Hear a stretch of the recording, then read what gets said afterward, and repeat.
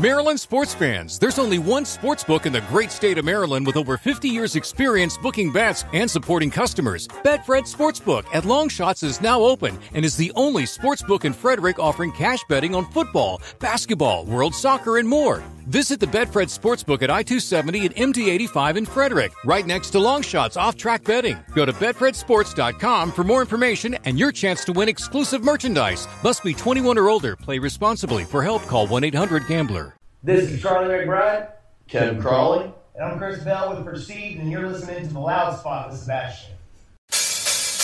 Oh, no! Oh, boy! Ah, here it comes! The motherfucking Loud Spot! That's right, you're listening to the almighty Hot Zone, doing the intro to the Loud Spot podcast. You're goddamn right, we're doing intros for podcasts now.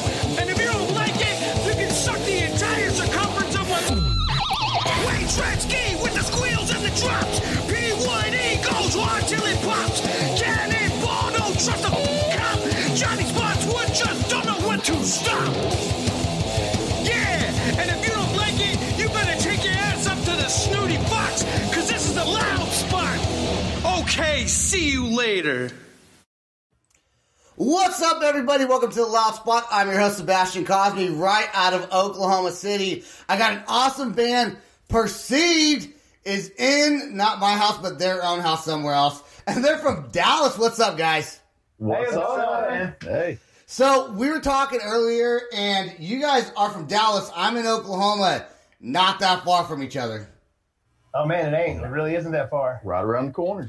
I think Chris Bell put a post about your last I don't know if it was your last concert or one of your last concerts in October. I almost jumped in my car and I was like, I'm going to go to Dallas, babe. I'll see you tomorrow. I'm going to get a hotel. I wanted to do it to introduce myself to you guys, you know? Cool, man. You should have come on down. Yeah, it was actually a really good show. It turned out great. There was a lot of people there. We were really surprised. So is Dallas still pretty open as far as concerts go? Yeah.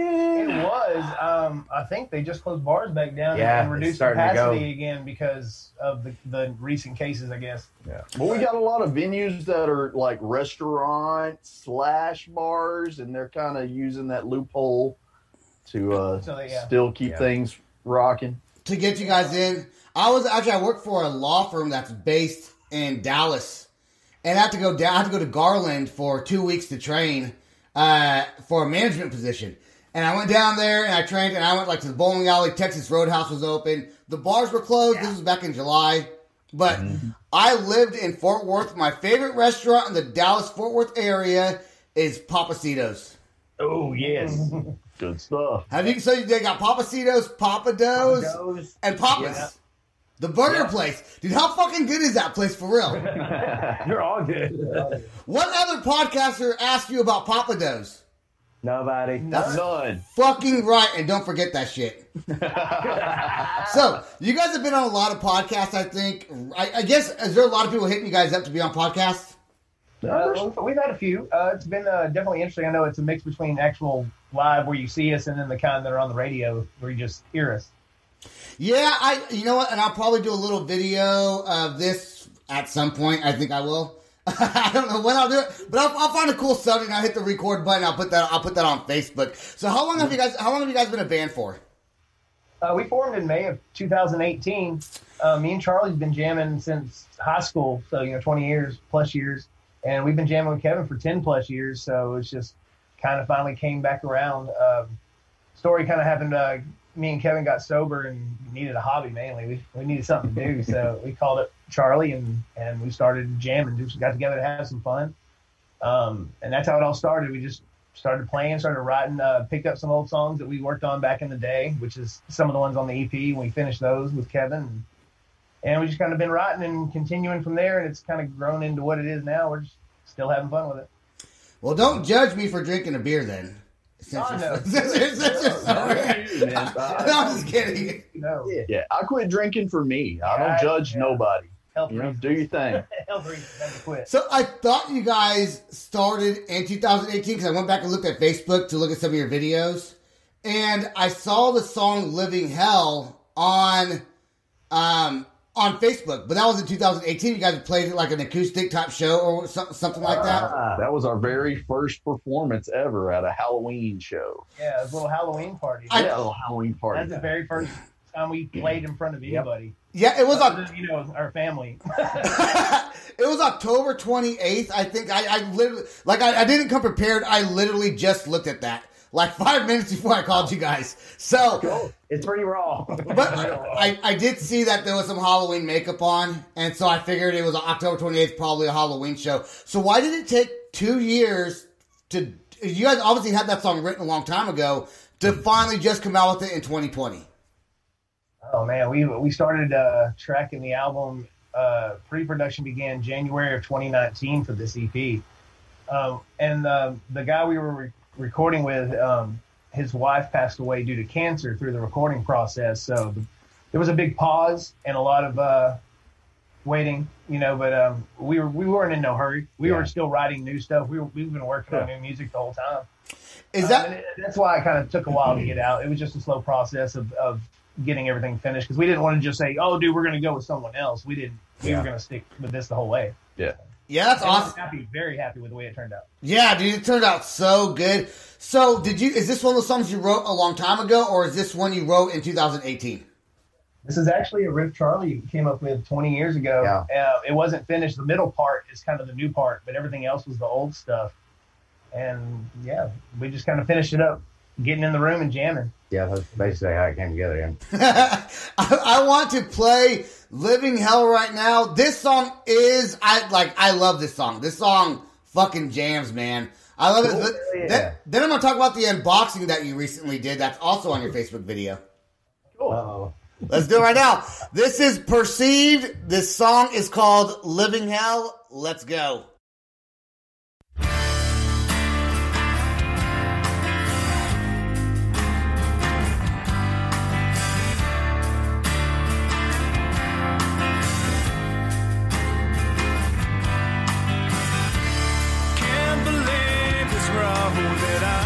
Tried to find no light to see or show. I have to walk it blind. The voice I hear, it slowly grows inside my mind. 'Cause I can't stop this madness till the end of time.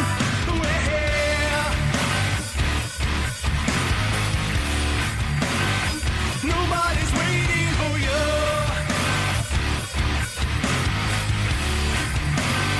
Nobody's waiting for you.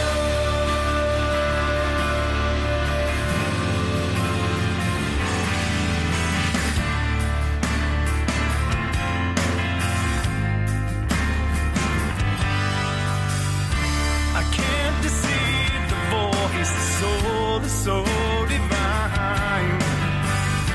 No matter what I say or do, I have to die.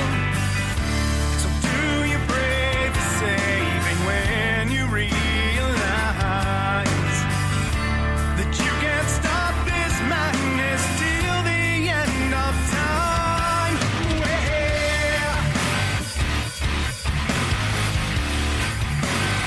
Nobody's waiting for you.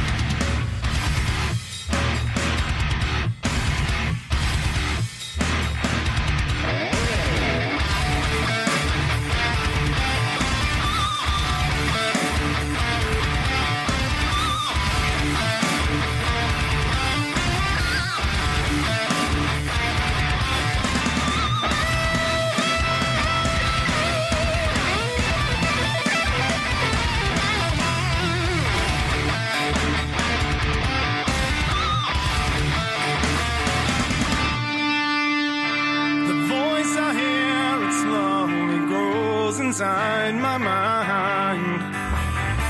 'Cause I can't stop this madness till the end of time. Where nobody's waiting for you.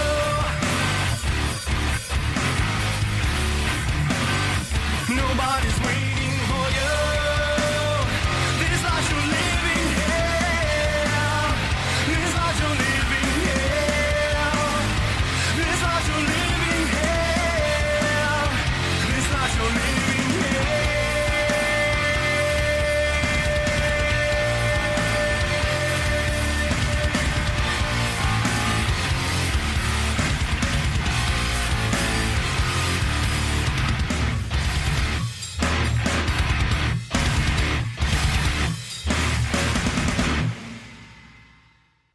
Yep, I love the guitar. I love the drums on that song. I love the beat. I love the vocals. It's hard to believe you guys are just a 3-piece band pulling out a sound like that. Because that sounds like a fucking 4 or 5-piece like hard rock group, you know? Hell yeah. Thank you, man. Oh, man, appreciate it. That was the point. Yeah. Yeah, you guys have the sound. You guys have like a metal sound, but with the vocalist, definitely goes more hard rock than metal, and I think it has that radio appeal. Oh, awesome! That's always a plus, or it used to be. I mean, some people strive to not be on radio again. Yeah, I know. That's what I do. I strive to not be on the radio.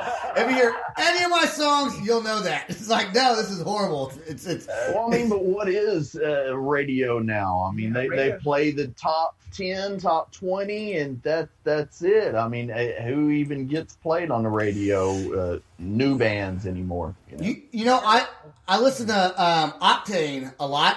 And honestly, a lot of this shit's starting to sound the same. It's like this band sounds just like that band. It sounds like this band.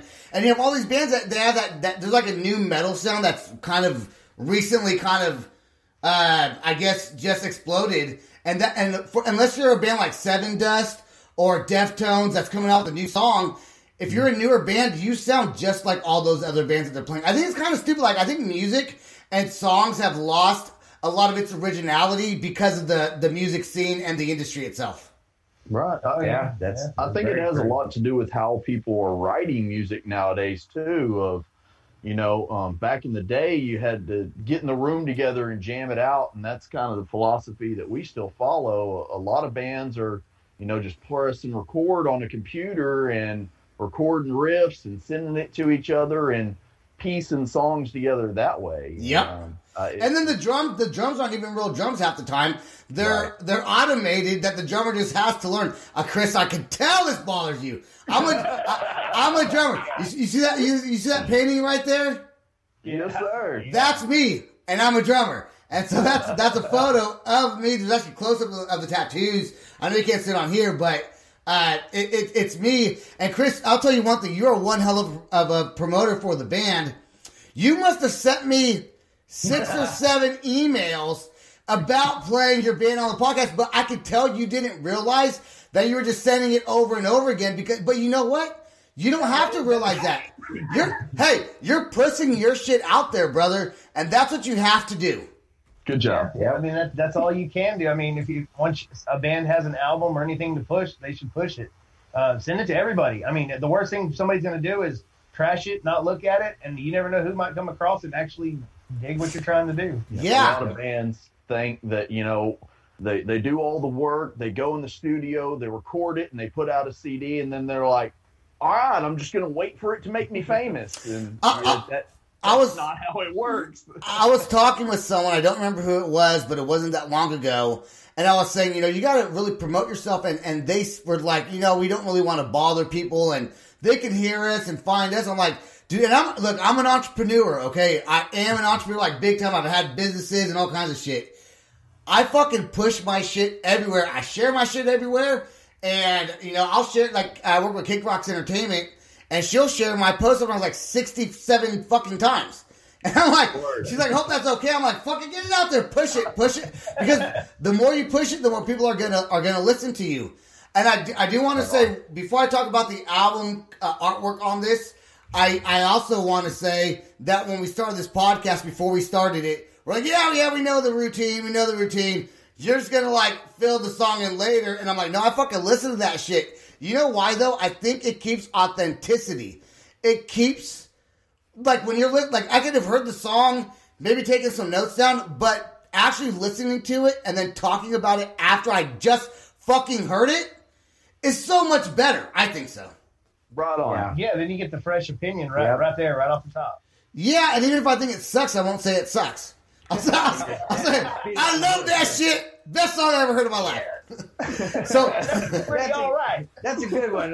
Next one. What's the next one? So what is the album art about on Living Hell? All right. Well, we kind of came up. Well, we wanted to do each song have its own artwork, to have its own kind of thing, and we were thinking, well, Living Hell. Okay, let the house burning. We wanted to burn a house, and we couldn't burn a house. I mean, It sounds bad. We wanted to burn a house. Frowned upon. You guys got some pyrotechnics going on your you got this guy over all here. the time. God. So I come up with the idea of getting a cool dollhouse, and Chris's girlfriend actually made it all up for us, made it look real cool, like an old vintage-looking house, and we took it out to a family member of mine's land, set it on fire, and took a bunch of pictures. And then you pulled the good ones out, right? Right. Oh, yeah. There was probably, I think, 500 photos or so, and that's the winner right there. Wow.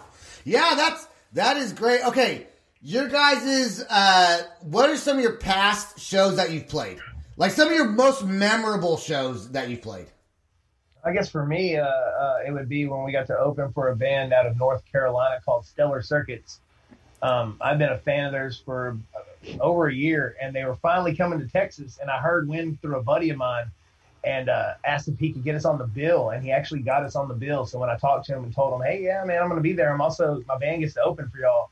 So it was really cool to get to meet them, and they watched this jam. They jammed out the whole time, and Yeah, super cool guys. Yeah. awesome, that was dude. cool. Great Yeah. band. If you haven't heard them, check them out. Stellar Circuits. So you guys That's one of my highlights. don't have a management team then, huh?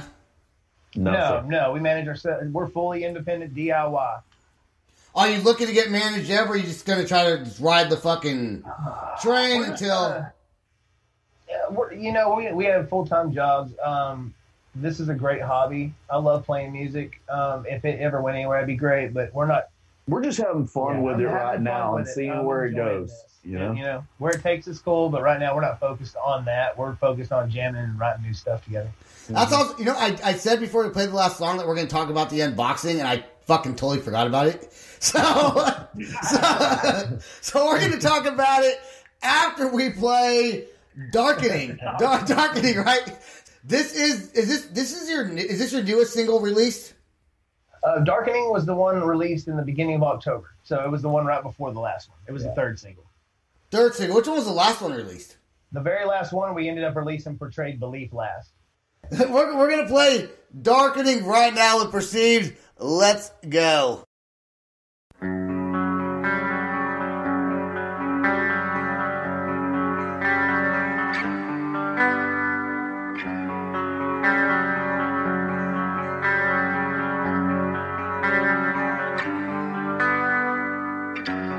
How do I hope to find my reason to stand, knowing there's not enough time? The lines in the sand, I'm falling apart, I'm losing my way. I can't end this misery, forced in the dark, I'm hiding away, trapped in the pouring rain.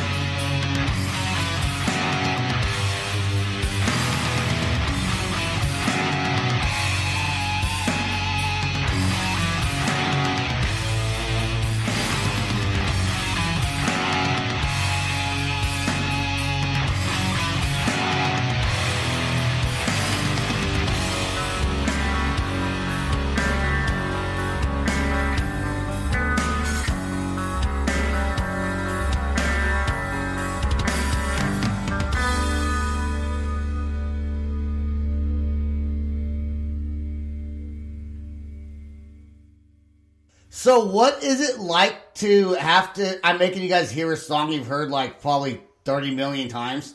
When you guys hear it again, what's it like to hear it again after probably not listening to it for however long you haven't listened to it? It's good to be able to listen to it and not cringe and think, hey, you know what? That's pretty good, man. That's a good performance. It sounds good. I can hear everything. So it's pleasant. If we're together, we usually end up complimenting each other. Like, man, I really love that one role you do. That's good. That's a good sign. Yeah, it is. You know, I hate listening to my podcast. I listen to it to edit it, and then I might listen to the final one, but I don't even like my voice. I think my voice is, for me personally, it's hard to hear yourself talk. For you as a singer, though, it's probably a little bit different than talking. I hate my voice. I hate hearing my talking voice. I've noticed when I watch these podcasts and stuff back, and I listen to myself talk, it's kind of I sound like that, but when I hear myself singing, I guess I've just accepted that's how I sound. but talking, I don't hear myself a lot. So who does what in the band altogether? I want to know. There's a three-piece band. So who does what in the group? Charlie does guitars, Kevin does bass and backup vocals, and I do drums and vocals. Okay, so how hard is it to drum and play the vocals? He's a magician. He's a wizard. Easy, it just kind of comes naturally. I've been doing it since I was a little kid, so I'm kind of lucky with that. Is that hard to do live, or you just kind of when you record though, you do the drums separately and then you get on the microphone, right? Yeah, we do them separate just so you can get the absolute best take of both. Plus, of course, whenever you do vocals, you don't want to have the drums coming in the mic, and you want to be in like your closet or a secluded area or something where you can muffle the vocals. But I have to say, he does amazing live. Like you can't tell that the singer is back behind a set of drums. He's never out of breath. It's pretty amazing, if you ask me.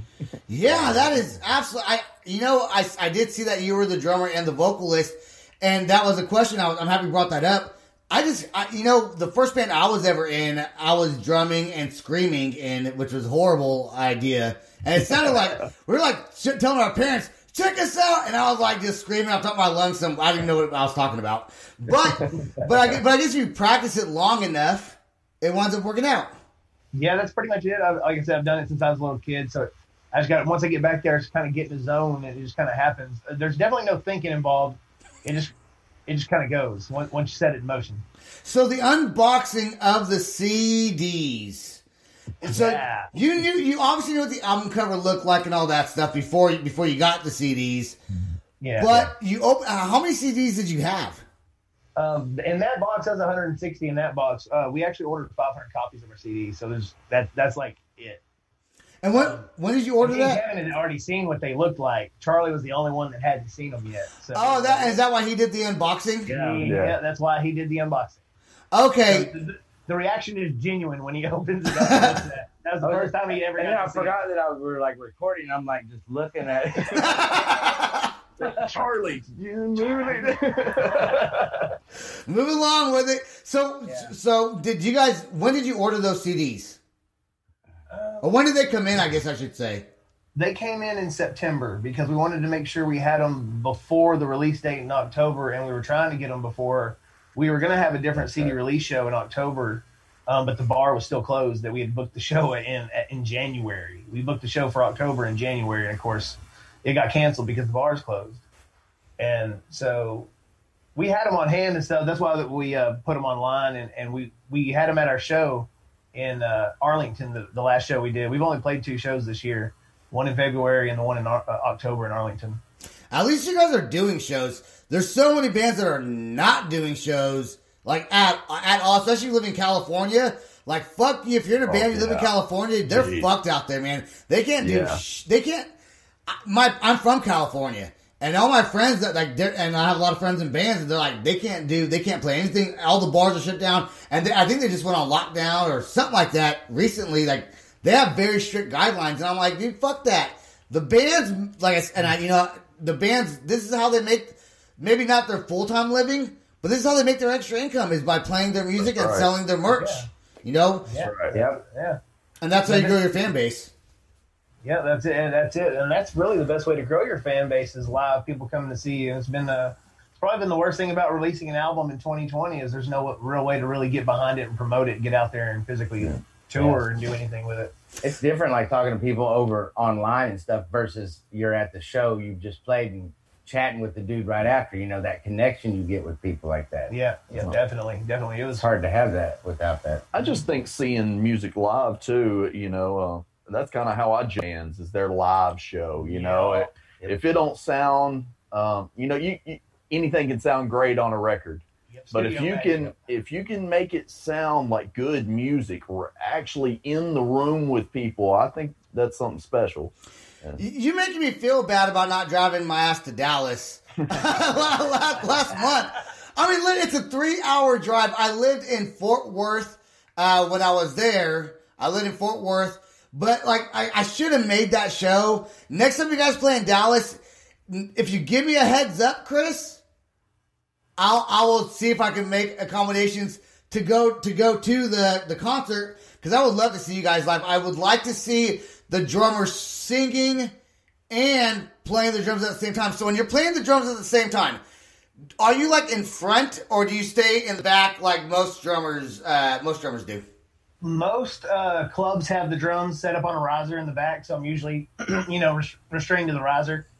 Yeah, But they there don't are want to those- move all the microphone cables and all Yeah, that so sort of stuff. I mean, I just kind of stay in the back and do it from there and hope that most people stand up and try to look see who's singing and kind of they don't sit back down and kind of want to watch. They're not where's the voice? Where's the voice coming That's usually from? how it starts. Who the hell's singing? And then there's been a couple shows where the band backline, so the big band's already set up back there, and we set up in the front. And those have actually been the really good shows where the people are right in front of my drum set, and it's just crazy. The last show we played in October, the one you wanted to go to, they put you up at my house too, man. Yeah, dude, you don't need a place to crash, man. We got you. We got you. So I don't have to get a hotel. No, man. No, we all got extra rooms, I think, at our house. I think I have some points though at the Omni. I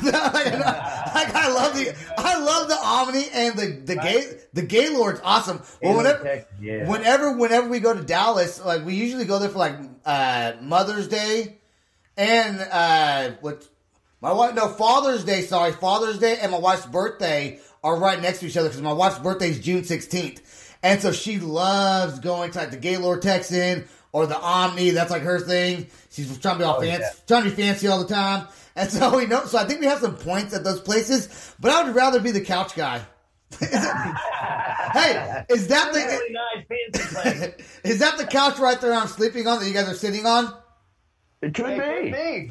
Let's do it. I'll do it. How pissed off, how upsetting is it that there's bands that the drums aren't actually authentically done by the drummer, they're put in, and then at a live concert, the drummer has to learn how to play that, or it's almost a different song, right? Yeah, it's weird with the programmed drums. I've heard that some people like it whenever a drummer programs the drums versus someone who doesn't know how to play drums because it's not playable sometimes whenever they program them because they can do anything on the tracks. Apparently, I don't know how to program drums. I'd rather sit on an electronic kit and just plug into a computer if I had to and play it. We're kind of old school though. We jam it all out in the room to figure it out. If it don't work live in the room, it's trash. Dude, look, I'm 38 years old, so I'm not old, but I'm old enough to remember when music was fucking music. And people still had originality and used to listen to the rock stations growing up when I was a kid on the radio. And like I said earlier, you would hear different. Every band had their own different sound. And then when a local band, you could be like, oh, you kind of sound like these guys, or you sound like this, or you sound like that. But nowadays, seriously, they just fucking all, everyone just tries to sound the same to get their shit on the radio. I think originality needs to happen, man. It needs to come back to, Deftones sounded nothing like Korn, sounded nothing like Godsmack, sounded nothing like Seven Dust. They all have their Mudvayne, Slipknot, even when Papa Roach fucking broke out. That's one of those bands, one of the last bands to kind of have their own style, Saliva, and now you got all these other bands that just want to do whatever they can to get managed, which I get that. I get what they're trying to do, but they really need to be themselves. You guys definitely do yourselves. Yeah, Thanks. it's the only way to set yourself apart from everybody else. I mean, you just have do to. Yeah, do Yeah. do you. Don't set your goals to be, I want to sound like this band. Right there to me, you're already kind of setting yourself up. In a world of pink starburst, be a yellow starburst. Yeah. the Screw one- pink starburst. one that nobody likes, the yellow one. Be the yellow one. So your song portrayed belief, right? Yes. What's the story behind this song? Oh man, Charlie wrote this song. 20 years ago. This actual story is the solo took 20 years to finish. The song's been done for. It was a little bit longer. 99, it had been in 99. Yeah, about that it started. 99, 2000. So it's a good 20-year-old song. We partied Shit. 1999. So when we got together, jamming in the room again for the first time, just having fun is one of the ones we all kind of learned and played and thought, hey, this one still feels like it has the magic. Let's put this one on there. So did you guys play this song together in 1999 as a drummer and guitarist? And were you also the vocalist back then as well? Yes, I was. Me and Charlie were in a band. It was called Decipher back then. But that was one of the only songs that was finished as far as structure-wise. But like I said, the solo wasn't done. Yeah. So when you guys redid it now in 2020, when it just came out, did you redo the drums? Did you keep all the vocals the same, or did you change it because you've grown as a musician, or did you just stayed it to what it was? You stayed true to what it was back when you wrote it. Everything was pretty much, we shortened the solo a little bit because it was actually longer than it is now. It was like Was it an epic 8-minute solo? Yeah, it was like 7 minutes, and we got it down to about 6. 5. Was it really 6 minutes long? Yeah. Holy shit! It was longer, though. Like the intro played 4 Yeah. instead of 2, stuff like that. But it's cohesive, and I think it fits. It's, even though it is long, it fits. Yeah, no, and you know what? There are bands that do that. That had a band on. They had like an 8-minute song. I think it was 8 minutes long. But really, after listening to it, it doesn't sound like it's 8 minutes long because it's enjoyable to hear, and it's really there's almost nothing you can take out of it. Because if you take something out, it just doesn't fit. But you guys did take some stuff out of this newer version, and you wound up making it work. Yep, I think the solo is definitely the highlight of the song. That's my favorite solo on the debut EP. For sure. Hell yeah. Thank you, bro. That's before I play Portrayed Belief. My wife wanted me to ask you guys a question. So this is for my wife. She wants to know if you guys could play in any country. Negative. What's on your buck?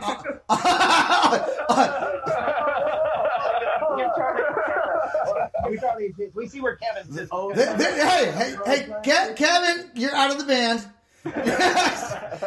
No European tours for you guys ever coming up. If you guys are playing any country minus Kevin, what country would that be in and why? See, he's talking about country. Countries. I thought you meant country music. He's already. Oh my God! No, we're not talking about Oklahoma here, dude. We're talking about countries. Which you are gonna be in Oklahoma. We're gonna talk about that after this song. But what country would you want to play in? Not what country I would like song. to do Australia, obviously, just because I hear it's beautiful. Yeah. Just to say I've been to Australia. Of course, Europe, anywhere over there would be cool. I'd go anywhere that would have us, honestly, if we could afford to pull it off, that'd be really cool to play Yeah, anywhere. anyone that wants to listen to our music, we'd be happy to play there. As long as we can get there and back safely, yeah. I'd be going to South American shows, Santiago, Chile, or even Germany, actually. Germany Sure, would be hell cool. yeah. Yeah, it'd be great Yeah. to say, yep, played there. Yeah, so I think as you guys get bigger, you guys stay together. You guys have really good sound. I wouldn't be surprised if you guys get to go on some European or worldwide tours. I think that'd be awesome. I think that's your next step. That would be cool. Because you guys have just played in Texas, I guess for now. But we're going to talk about your Oklahoma show in Noble that I'm going to wind up going to. We're going to talk about what that show's about. But I did ask my wife's question, so she'll be happy about that. I said, what are some good questions to ask? And she was like, well, because I asked the same band, every band can ask the same fucking question. So I'm trying to mix it up a little bit, get some other ideas, and not the same ideas. Okay, let's play Portrayed Belief right now, and let's talk about your Noble show. We'll play your last song, and then we'll get some shout-outs, and we'll be done. So here is Portrayed Belief by Perceived.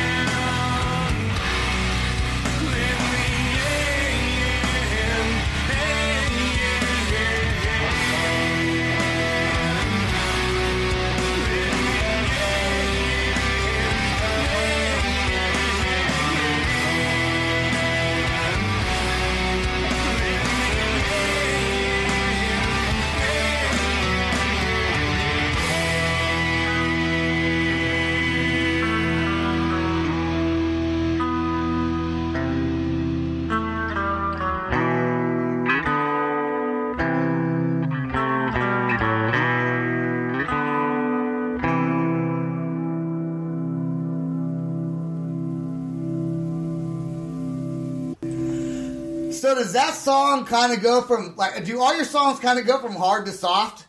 No, no sexual innuendo. Right? Some start off soft and then they get hard and then they get soft and hard. You eventually have to solo. But does it get hard? Break it up. Does it get hard again within the first 5 minutes of the song? It's lucky, we hope it does. You know, it just doesn't stay hard. It goes from, you know. Sounds like an age problem. If you ask me, I don't know, go to the doctor or something. That's funny. So we talk about country music, and here's a question that you each need to answer this question. If you were going to do a country cover, what country cover song would that be? Before you answer that, I'm going to ask it one more time, because I'm going to record this on video, and I'll put this on Facebook. Here is the question. One more time. If you had to cover a country song, you were forced to, what's your favorite country song? Even if you don't like one, you got to pick one that you would want to cover. Definitely down Jordan's Cave. Yeah. That's not even country. It's like, you can't say that song. I got my two choices. Are we doing personal or if we as a band? Personal. Oh, okay. So I'm curious to Charlie because he's more of the country music enthusiast out of all of us. It'd be a Merle Haggard song. It'd either be Silver Wings or Misery and Gin. I don't know any of those songs. I know. I don't even know who that is. I don't even know who that artist is. It's just some good old boys. There you go. Okay. All right, go ahead. It would definitely be a Garth Brooks song, either If Tomorrow Never Comes, because that's just beautiful, or Thunder Rolls, because it's a little more rocking. Okay. I hate.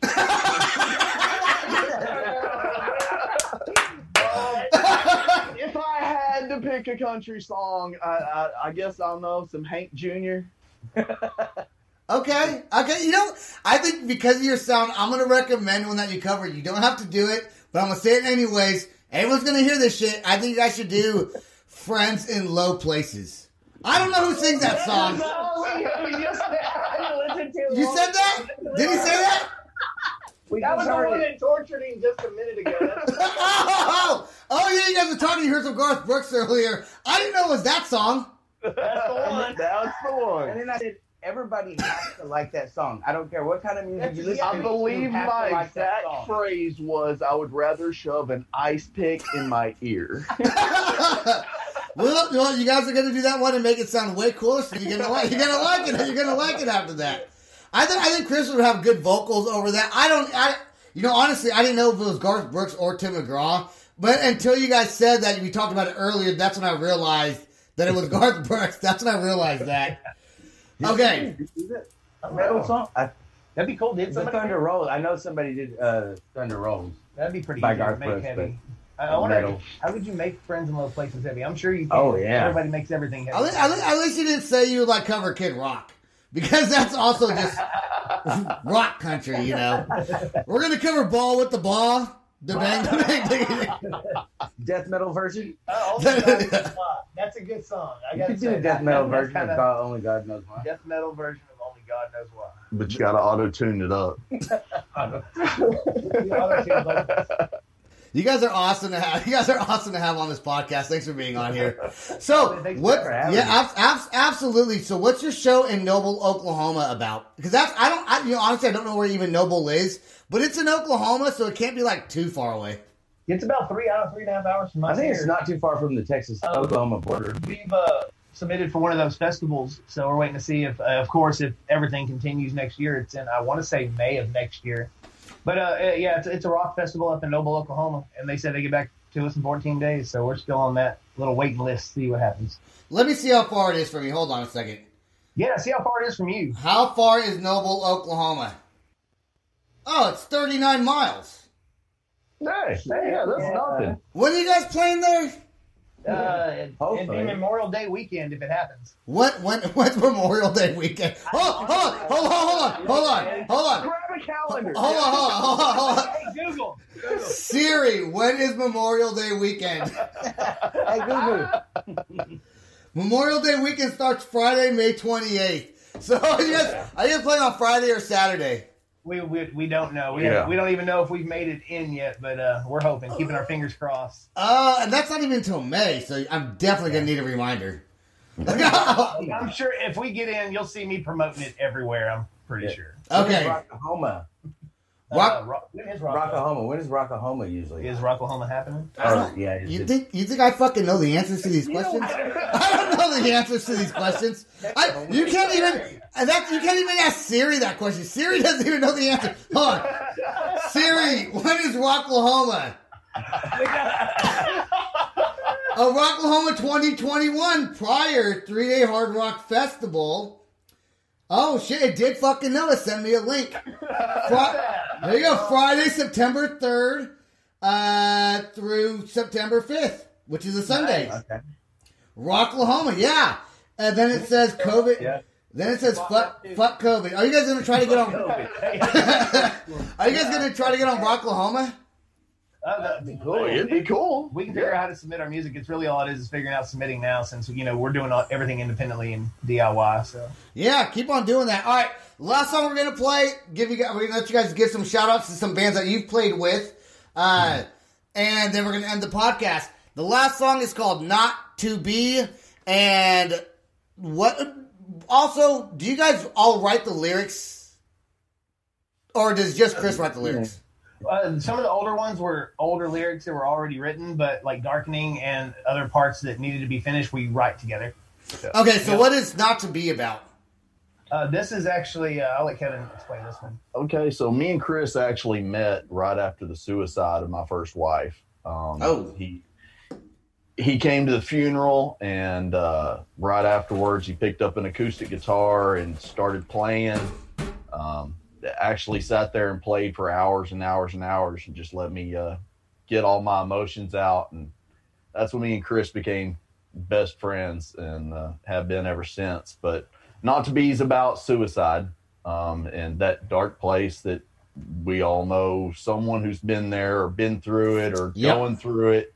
And, it's just part of life. So do you guys do a lot of suicide prevention shows or talk about that during your concerts?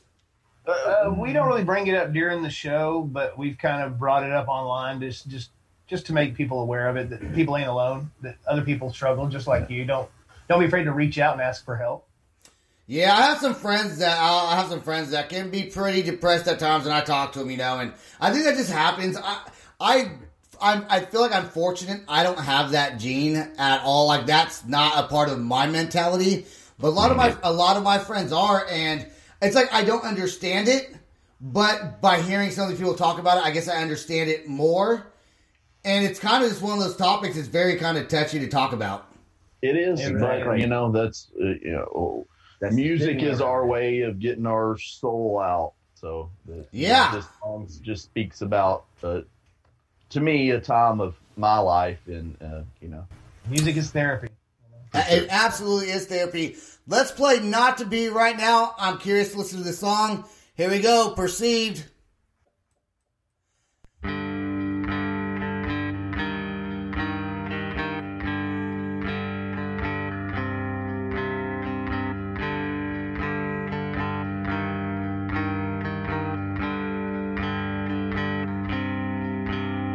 Like maybe lime, don't mean I wanna be. I'm hollowed inside, don't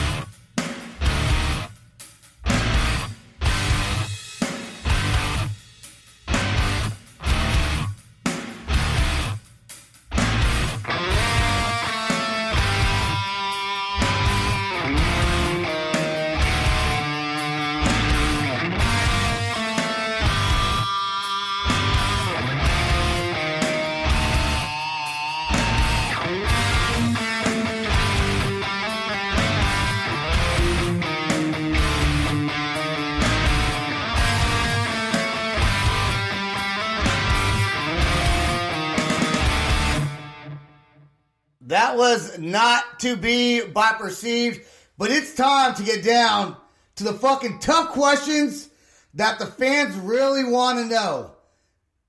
Have you ever sharded on a podcast? Oh man, we were just talking about this earlier. I'm not one to kiss and tell. It's like, luckily, we've been fortunate, but man, you know, we were going to ask you, what would you do if you sharded on a podcast? What would you do? I would turning this interview around. I think I might have sharded tonight a little bit. I just get the podcast. I just sit around in my own filth until the podcast is over and don't say anything about it.